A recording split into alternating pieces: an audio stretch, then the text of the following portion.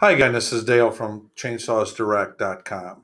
Hey, I wanted to talk to you today about a safety issue that everybody should be aware of if you're using a chainsaw.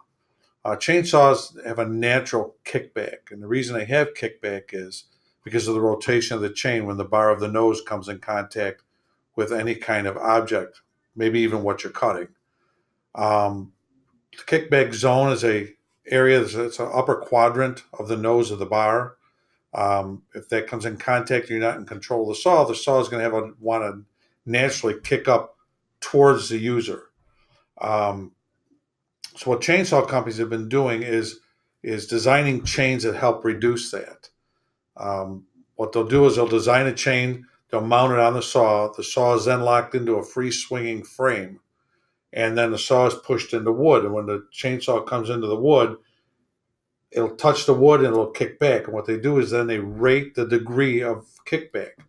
And the American National Standards Institute has set a standard for a chain whether it could be considered a low kickback chain or not considered a low kickback chain. Even though all chains all have some sort of kickback reduction feature, some of them are just do a little better job than others. And one of the ways they do it, there's actually three different ways. One of them is the depth gauge in the front of the chain will have a design that'll help reduce it. Second one is they will add a bump on the top of the tie strap. And the third one is they'll add a bump on the top of the drive link. And what happens is when that chain comes around the nose of the bar, the extensions protrude and reduce the amount of wood that the cutter can take, and that reduces the kickback.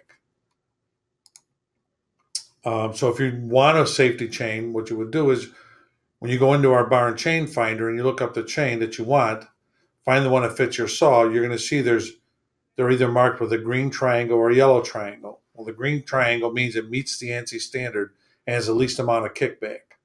Whereas the yellow ones, again, will have some reduced kickback, but they're not meeting that standard. So if you're a homeowner, if your kids are going to be using the saw, you definitely absolutely want to go with the green safety chain if possible. That's all I have for today. If you have any questions, please contact me at chainsawsdirect.com. Thanks for your time.